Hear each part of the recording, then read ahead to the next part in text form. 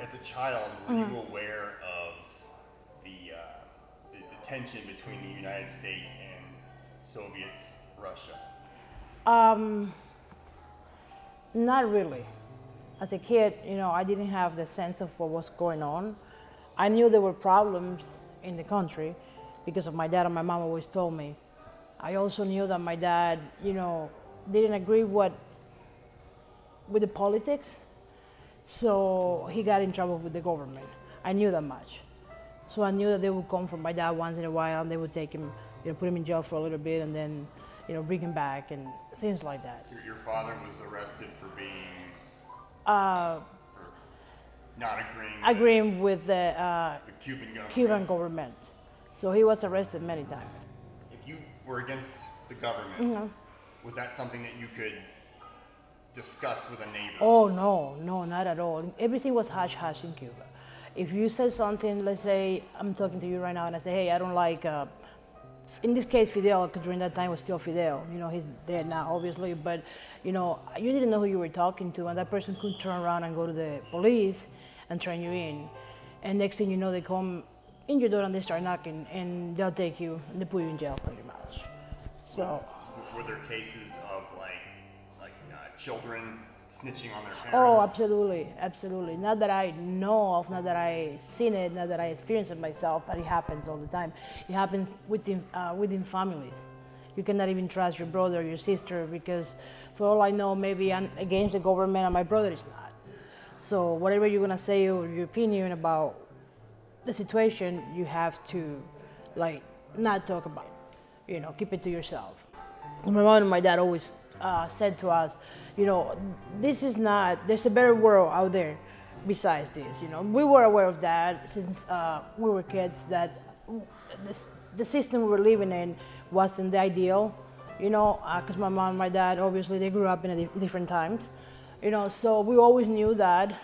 And I remember one time, I had to write an essay for school, and I wrote it from the perspective of my dad, what he would say to me. And it was about the government, and I was maybe 9 years old, so this is what I heard in my house, what I mean? And luckily the teacher was a friend of my dad, and she caught it, and she stopped me right there when I started reading, and she said, stop. So I didn't continue going, because if I did, and somebody wouldn't been there, somebody who was, involved in the government, my dad and my mom, they wouldn't been in big trouble. Luckily, it didn't go beyond that. Do you feel like you had a normal childhood? Yeah, because I didn't know the difference. You know what I mean? I knew things like, we grew up Catholic. The majority of Cubans are Catholics. And I remember going to church and being in high alert all the time, making sure nobody that knew you from the school would see you. Because even though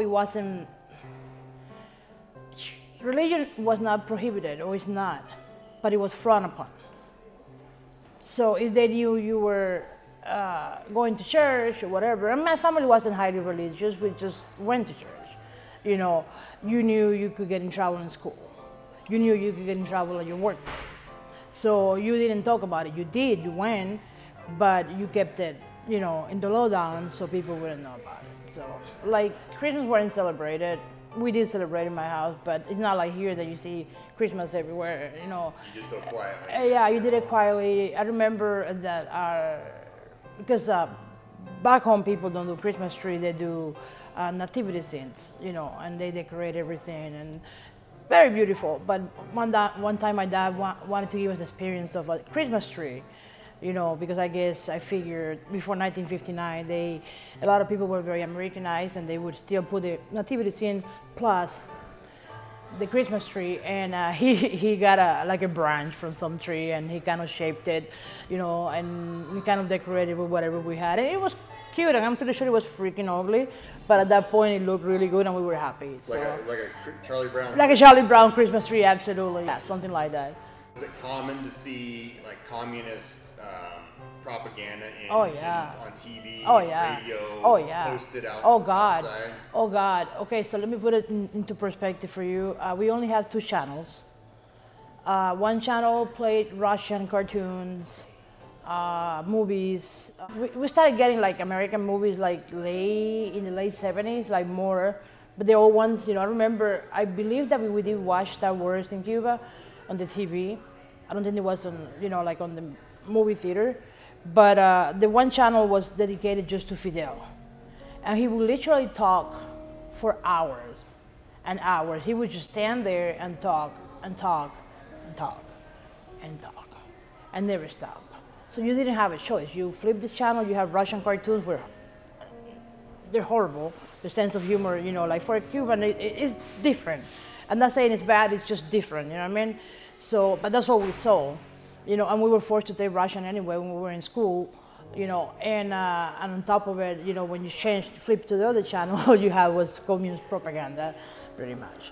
Was it common to have like black market items? Oh God, of all kinds of stuff, all kinds of stuff.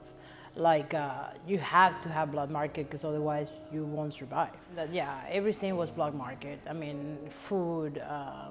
Even my dad was a musician, or is a musician, but you know, he used to play for the symphonic orchestra, and he actually played for Kennedy, you know, one time, and they were in this special room, you know, in Havana, and they had all kinds of stuff, Cuban cigars all over the place, you know. And there were a lot of stuff that were brought in there, like food items and other items, and they would buy them, you know, like the Cubans, you know, from the Americans. And my dad would come home with all this stuff in his saxophone in his case. He would come with all kinds of stuff in there, like food, goodies, and, you know, this is what I got this time, you know. And it was the only way to survive. And American items and stuff like boom boxes and TVs and all kinds of stuff. People would buy it and overpriced, you know. And obviously, again, if you were found to be doing that, you would go to jail because that was against the rule, the government. You can't do that. So. Did the Cuban state did it provide anything, food to you or anything? The way it worked down there, and it's hard for me to explain this. We have like a ration book, right? So every family, you know, depends how many people lived in your home, your household. That's how much food you will get for the month. So let's say, you know, Cubans eat a lot of rice. So let's say my family was my mom, my dad, my brother and I, and my grandmother. So we were 5 of us. So we would get so many pounds of, or kilograms or whatever of rice a month. So this little ration book had little coupons that you could detach. So you go to the store, get your rice, they detach that coupon, and that's it. So once you run out, you run out. So that's where the black market came, right there. Once you run out of rice, you know, it's not a staple in Cuban food. So you don't have no rice, you don't eat. Because people had rice for not breakfast, but for lunch and dinner with, you know, steak, beans, whatever, plantains, whatever. So, yeah, it's the only way they did. And then they had lately, right before we left, they opened up these special stores or whatever that they would sell Russian items, Russian meat. They call it Siberian meat because people said that they were making. That's what the rumor. Of course, it wasn't true. That was like people that they would send to the Siberian. They would die, and then they would cook him and put him in cans and can him, and that's what we were eating. Are you sure that well, if it was too late, I ate it. You know, it hasn't killed me yet. So, yeah, then you had to go to the store, but not everybody was able to buy on those stores because they were overpriced. And let's say my dad was a musician, like I said, he made, it does in Cuban pesos like $350, you know, Cuban pesos. That's a lot of money during that time for Cuban standards. So we were able to go buy stuff at the store, but people that were on the lower, you know, side, they couldn't afford to go there, so they would go hungry. Or they would have to go and knock on people's doors and say, hey, can I have some sugar? Can I have, you know, some rice or whatever? I give it back to you when I get it, you know, the beginning of the month when I get my ration, you know, things like that. Did you ever see Fidel in person? I saw him once, but I was like from far. We had like the whole school had to go, and he came to this amphitheater and he spoke for hours again, and we had to dress, we had to make sure our uniforms were like perfect, and our shoes were shiny, and our socks were like white and all the way up here, and it had to be, and then of course you had to clap, even if you didn't know what the hell they were talking about, because he just, after you talk for 3 hours, you made no sense anymore. You just repeat yourself, Did you pay taxes? Did you have to do any work? We don't pay taxes in Cuba, but like, for instance, we all do volunteer work. Volunteer, because if you don't go, you lose your job, or you become, an unwanted member of the Cuban society, you know what I mean? Once you hit 6th grade, I want to say, you have to do volunteer work on the countryside. So they take you for 45 days. They take your kids for 45 days, whether you like it or not, and they take into the countryside to work in farms, to work on the tobacco fields, to work on the sugarcane fields. And they put them on these like common houses or whatever with like bunk beds, and they have to like shower with like super cold water in the mornings. Even though it's a tropical climate, it's still cold in the mornings, especially in the country, So, and supposedly that's volunteer work, but it's not. You have to do it once you hit 6th grade. They just take your kids, and I didn't go because my dad knew, a lot of girls came back pregnant and things like that. A lot of stuff happened there because, you don't have your kids with you, and they're under the supervision of these people that you have no idea who they are, boys and girls together, at that age. So my dad didn't want me to go, so they made me eat a lot of butter and pumpkin. And they took me to the doctor. My dad, in Cuba, everything is who you know. So this person is your friend and they'll help you, So, because it's the only way you can survive the system during that time. That was the only way. So, I ended up having hepatitis, which I didn't, So I was able to stay home for the whole time. I didn't go.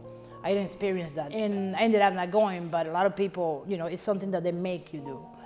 And if you don't show up, the only way you cannot go is, like in my case, if you have like a doctor's note that said, okay, you're excused, otherwise 45 days on the country working for free for the government. Did you have any family that participated in the Cuban Revolution? I have one cousin that was very much involved. I mean, you're talking about, because that's just confusing, as far as the Fidel, the communist part, or the one that was fighting against the communists? Which one are you talking about? Did anyone participate on either side? Oh yeah, all my family actually. My dad was in jail for 10 years. He was one of the young. My dad actually has one of the lowest numbers, prisoners numbers in Cuba. He was maybe 21 when he went to jail. My grandfather went to jail. My uncle went to jail. A lot of people in my family, because they all, not on my mom's side. My mom's dad was in the military, but he wasn't involved with a president. He was just an army man. He was a lieutenant, you know what I mean? And he said that he swore the flag and that's all he cared about, nothing else, Now, my dad's dad was a die-hard Batista follower. So when Fidel takes over, obviously, they were, in a lot of trouble. But Batista being the president of Cuba that was overthrown. Yeah. So when Fidel takes over, my dad right away, my grandpa and stuff like that. Well, my grandpa actually, my dad's dad, he didn't think it was gonna last. He said, no, this is gonna be over soon. And that's one of the reasons he didn't leave, because he wouldn't be able to, he had the means to leave right away and go to Spain, and he didn't, because he said, this is not gonna last. This is gonna be like one of those, in Latin America that happens for a little bit and then everything goes back to normal, but it didn't. So they got stuck in Cuba, and my dad started fighting. My dad, he did a lot of stuff, to overthrow the government, from blowing shit up and stuff up, and doing all kinds of stuff. And finally he got, detained. They found him, and they put him in jail. His first sentence was die by the fire squad, and they did shot at him with blanks, just to torture him, just to, you know, drive him crazy, you know what I mean? And then they lowered his sentence to 30 years, and then 20, and then he ended up only being in jail for 10 years. And then he was in Pine Island. I don't know if you're familiar with that. It's like, you know, Cuba's an archipelago. It's not an actual island, it's an archipelago. And right underneath Cuba, there's a bigger island. It's the second biggest island of the archipelago, which is called island. For Cubans, old-stock Cubans like me, older Cubans, I'm 51, it's, we call it Pine Island. For newer people, they call it the Island of Youth, because Fidel had the great idea of renaming everything, even the country and the provinces and everything. So I don't know why. So anyway, he turned that into a big old jail. And all the people that you know, were fighting against the government, it's like a round jail like this, you know, and there's no way of getting out. And all the people that were fighting against him, when they got apprehended, they would go there. You know, so my dad spent like 10 years there. And then they let him go. But he had to go like every day to the police station and sign, like check in with them, like he wasn't doing anything. So every day when he got up in the morning, he had to go sign in the police station. And then when he came home from work, he had to go back in there and sign it again. So it's like, I don't understand the point of doing that, you know, I mean, just to keep control of everything. Was Ernesto Guevara a respected he was individual? He was an asshole who killed a bunch of Cubans without any, I really hate that when people ask that question. Not you. Ernesto Che Guevara was an Argentinian that, you know, went to Cuba and killed so many people, raped so many people, did so many bad things, you know what I mean? Every time that I see somebody with a t-shirt or a tattoo or a flag, you know, I'm like, do you need to get your history, the shirt with the face? He's not an icon of anything. He was an assassin. He was just a disgusting person, you know, that Fidel had killed, because that's exactly what happened. You know what I mean? He had him killed. You know what I mean? He didn't just die. He didn't just, you know, when Fidel always had this thing that when somebody was making him look bad, or somebody was getting more popular than him, he would get rid of them. That's exactly what he did with Che Guevara. That's exactly what he did with Camilo Cienfuegos. He got rid of them because they were getting more popular than him, and he didn't want any competition. So when you see people wearing the shirt, when you see the posters, the college kids pisses me off. Who look up to this guy. Yeah, it pisses me off so bad. Yeah, it's like people need to get the history, you know, straight and get a little bit more deeper in what happened in Cuba with that guy, you know, because he wasn't a nice person. He wasn't the icon that they have made him to be, you know. When I was in school, I was a straight-A student, you know. I don't know why, but anyway, so for straight-A students, they had special schools in Cuba during Fidel. Not everybody got to those schools, you know. They had like, they call them vocational schools. And they have one in Havana, they have one in the east side of the island. They have one like in where I'm from, I'm from the west side of the island, like the Pinal del Rio, where they grow the tobacco. That's not where I'm from, that's where I grew up. I'm from Havana, but I left when they took me there to Pinal del Rio when I was 8 months old. Anyway, so that's what I consider myself to be. They have one of those schools right here. They have another one in the middle. They have another one like right, you know, on the eastern side of the island. And those schools are for the kids that, you know, do really good. But not only academics, but they also have to be involved with the government. They have to belong to the communist youth, you know, organizations and stuff like that. And then again, I'm talking about my time when I was in Cuba. I don't know how things are right now. And I heard, and many people saying that, you know, kids that were already on that, going to like college, you know, university or whatever, that this kid, let's say I wanted to be a lawyer because that's what I wanted to be. And you got there with the intention of being a lawyer, you know what I mean? And they'd be like, well, but the government really needs doctors right now because we need to send doctors to Angola and El Congo and whatever they were helping. So I know you want to be a lawyer and now that's what you want, but Fidel needs you right now and he needs you to be a doctor. So you're gonna be a doctor. And that was it. That's how it went for a long time. And the government paid for everything. Obviously, you know, you didn't have to pay for the schooling or anything.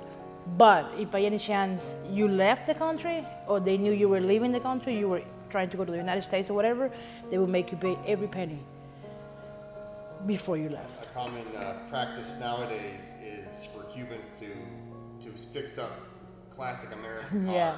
Yeah, yeah. And was that a thing at the time? Oh yeah, always bad, because all the cars after 1959, people don't know this. Cuba was one of the most advanced countries in Latin America.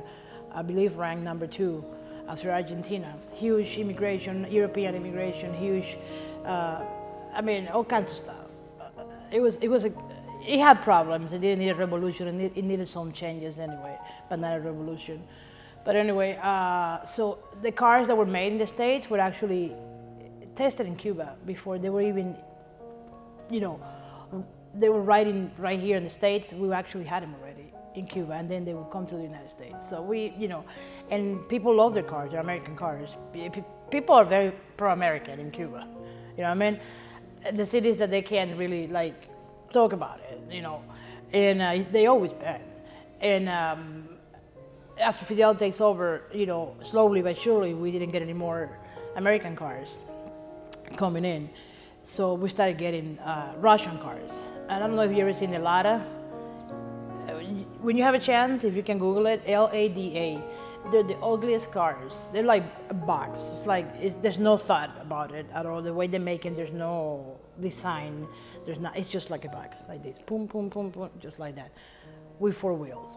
That's it, you know, and there's like tiny little cars. And that's what we were getting, Renaults, and I don't know if you're familiar with those, and Ladas, and there was another brand that I just don't remember the name right now. So that's what you will see. So people that had their cars, that the people that were lucky enough that the cars they had were not confiscated, because like my family's car, they were confiscated, you know, by the revolution, you know, they just kept them. And at this point, you can see like a Buick, like a beautiful Cadillac, you know, like shiny, and you open, you know, the hood, and inside it's just a whole different car. It's a whole different car, because, you know, they put new engines, they put all kinds of stuff just to keep them running, and they've been doing that since I've been in Cuba. You know, that's when I remember the taxis that they had to go from something, because I had family in Havana. My grandparents from my mother's side were in Havana, and we would go there a lot, and we usually take a taxi, because the distances down there are not as big as here. You know, it's an island, it's not that big, you know. And my dad would get a taxi, and it was always an all-American car. You know, it was like either a Buick or a Cadillac or Oldsmobile or something like that, you know, and they run really good. Did everyone have a TV, a radio? I don't think so. I don't think everybody did. There were people that didn't have a lot of anything. I know my grandparents didn't have a TV in Havana. They had a radio, like a big old console, you know, one of those huge things, you know. They had one of those. We had a TV, only one, and it was put together by my dad. My dad, not only, he's a very man of all talents, you know what I mean? He's electrician, and he could fix anything, you know, so he would take like the TV screen, you know, the old box TVs or whatever, and pretty much build around it and make it work. So we had one TV, I don't remember how big it was or whatever. Yeah, no, I just tried, but it was one of the old ones, really, really, really old, you know what I mean? That you have to get up and turn the dial to change it. And a lot of people, I know a lot of people didn't have TVs, a lot of people didn't have radios, a lot of people didn't have a lot of anything. So despite it being a communist country where everyone is supposed to be equal, was it common to see a big disparity? Oh, absolutely. Oh, absolutely. In wealth? Oh, yeah, absolutely. And even, like, one thing I remember very well is like, okay, so my neighborhood was like right here, and then there was this alleyway, and behind the alley there were these apartments, right? Really nice apartments, like beautiful. That's how I remember them as a kid. They were for the Russians. So the Russians didn't go to school with the Cubans. The Russians had cars. the Russians, and I'm talking about the Russians, and then of course the Cuban people too. Russians had they had cars, they had all the things that the Cubans didn't have. Was it common for you to pass Russians on the street? Once in a while. Did you have to like give way to them, let them pass, No, or anything like that? not really, not really. I mean, they were common people. Like they just had a better life standard because I think that a lot of them, because they would say, okay, if you go to Cuba and whatever they were doing, I don't know, okay, for so many years, then when you go back to Russia, we're gonna give you a house, and we're gonna give you. So they didn't really have a lot of choice either. It was pretty much like, you know, we do this, you do this, and we give you this. You know, and that's since the way things work in this type of system. Sometimes you have to do certain things so you can, you know, have a house, or, you know, like we had a house because it was something that, you know, it was ours before, you know, Fidel took over. But a lot of people didn't have houses and things like that. You know, a lot of people lived in like places that were like a house, and they would like divide the house in little rooms, and you have families living in one little room. You know, so. Yeah, I don't think they were just common people that were trying to survive too. That's all. I remember having a cousin. He's still in Cuba actually. He's way older than me, and I don't know. You're too young for that. But 1980, when all the people tried to leave Cuba on the Boatlift through all these people, they put them on boats and they send them here, and they empty the jail because that's pretty much what Fidel did. Your family will come from here to pick you up, and he would say something like, okay, you want to take your family to the United States, you got to put all these people in there, otherwise you're not leaving. And I don't know why. Was that during Carter that happened in 1980? I'm trying to remember. Wasn't Reagan, right? Carter would have been 76 to 80. So it had to be during Carter, right? Yes, it would have been the end of Carter's term. Yeah, that's when that happened, I think. And during that time, it was 1980, right? That's what, because I got my dates messed up. Reagan and was 80 to 88. 88. So Reagan was like right after Carter, right? Yeah. So he served 2 terms? He did. Okay. So I remember that what happened during that time was that a lot of people knew that, okay, this person is in the neighborhood, you know what I mean? Every neighborhood is controlled by a police station. In every corner there's either a police station or a CDR, they call it, which is a group of people that it's like a neighborhood watch, but it's pretty much to keep the revolution under control and keep people under control. It had nothing to do with the neighborhood watch as the meaning that it has here, you know what I mean? So they pretty much know who's leaving the country, who's have family in the United States, who's trying to. So when that happened during that 1980, Fidel gave permission to the people to go from house to house and harass people, and do all this that you will have hundreds of people if they knew your family was, you know, against the government or you were trying to leave. They would come in your house and they would stand there for hours and days and chant, scream, and throw rocks at your house and eggs and all kinds of stuff. And they did that. They actually killed a lot of people during that time. I don't think people saw that here in the United States. There was a teacher from my school that he was anti-communist. He was like very outspoken, even though he knew that was something that, and there's always people like that in every system, that they're not afraid, they just do it, you know what I mean? And then he lived on a 3rd floor, I believe, in an apartment, and this mob went upstairs and they grabbed him by the legs and they drag him like by the steps and they killed him. You know, when he was down, you know, he was dead. And they did this for days and days and days and days and days. One of my cousins, he was in the military, and he was somehow communist to the eyes, to everybody's, you know, that's what people thought he was anyway. And I remember he coming to the house, because during that time we were afraid to leave the house. We would jump over the fence. Instead of going through the front door, we would go over the fence, because there were people in front of my house like screaming and chanting, and you know, my grandmother was sitting outside and they threw a rock and hit her on the head with the rock. And so my cousin came one day, and because he was dressed up in, you know, his army clothes, you know, they let him in. And he went and talked to my dad. I said, you know, even though I'm dressed up like this, and you think that it's like anything you need, anything you need. You need guns and you need anything, I have them. You let me know and I'll bring them.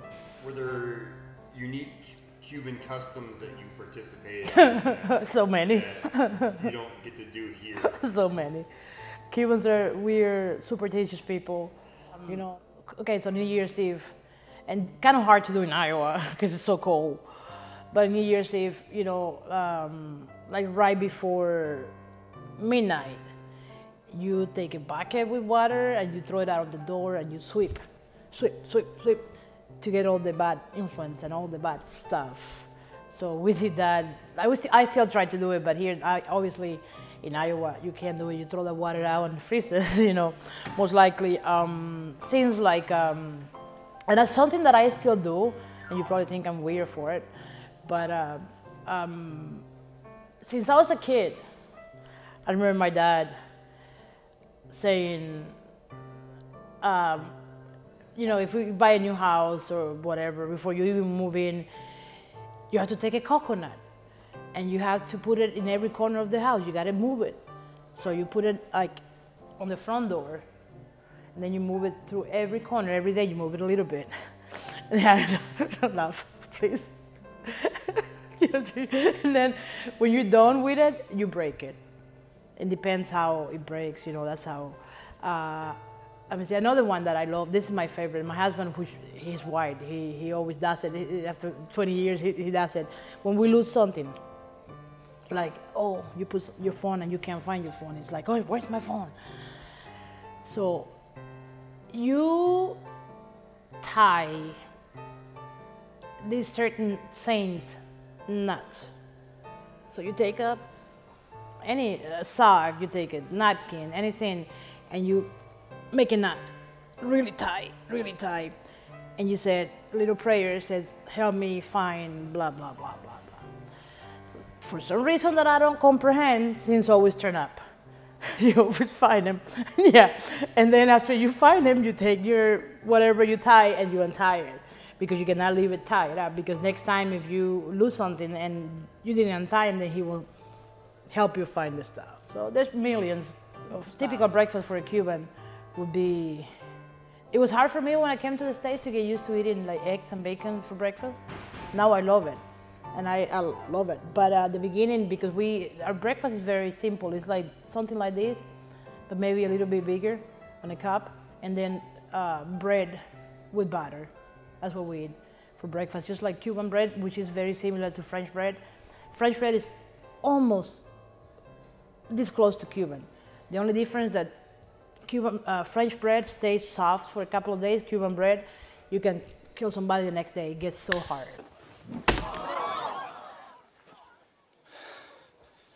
Like the day they make it, when it's fresh, it's delicious. The next day, you can eat it.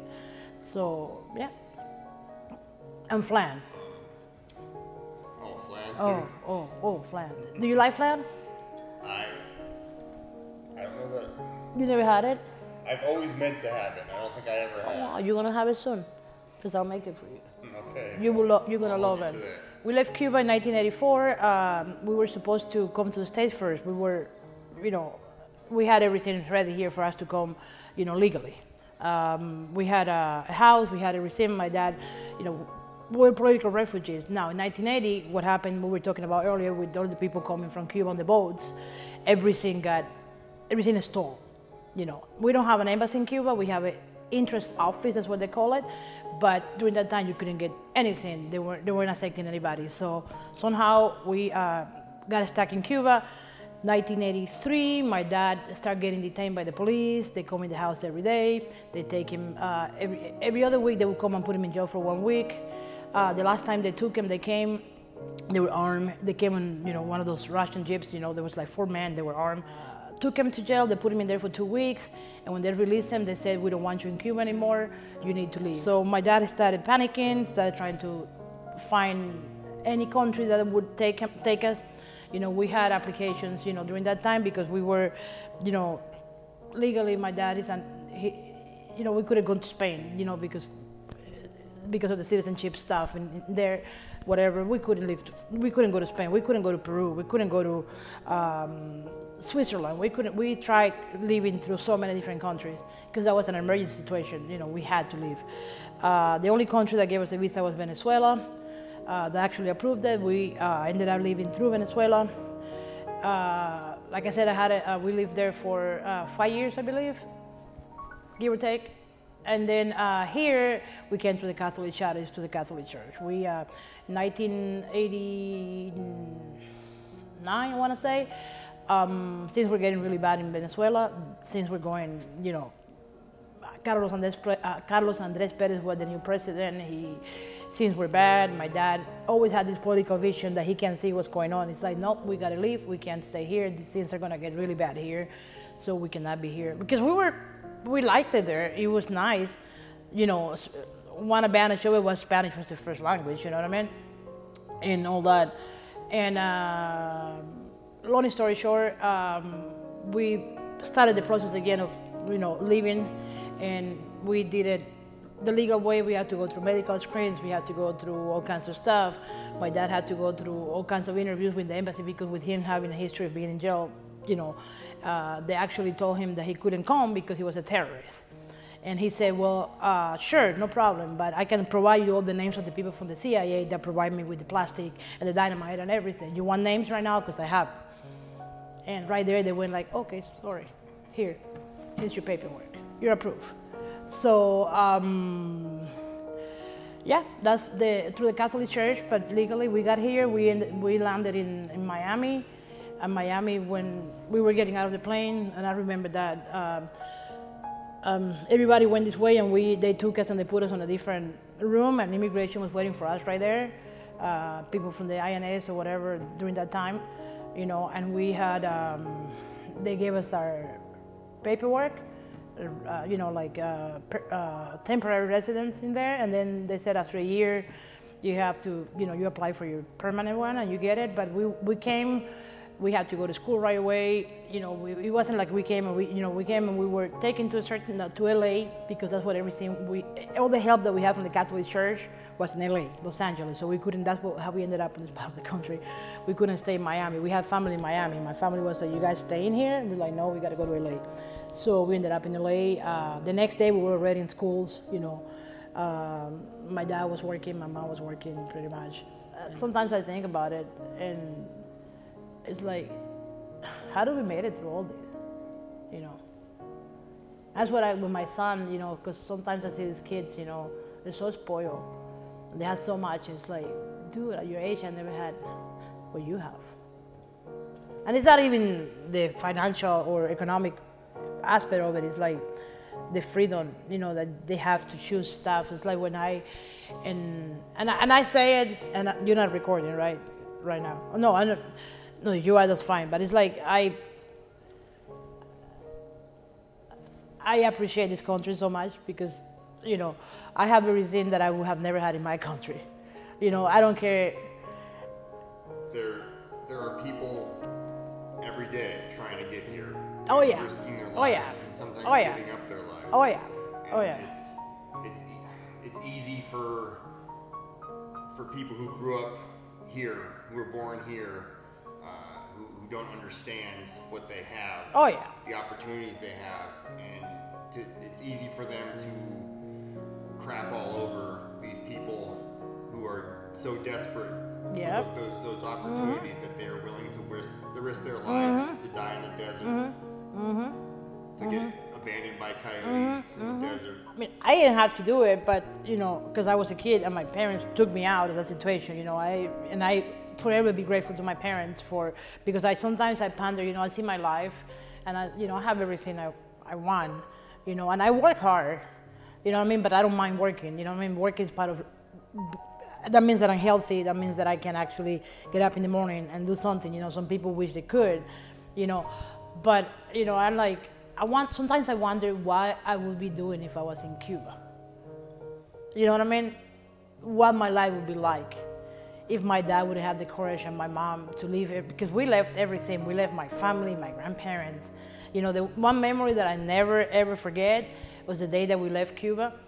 That I can see it in my mind.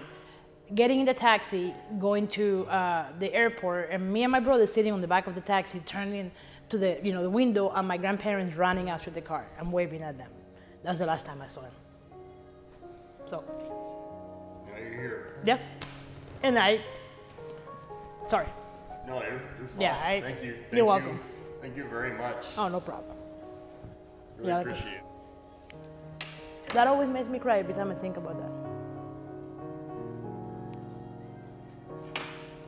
But yeah, this country's great. People don't appreciate it.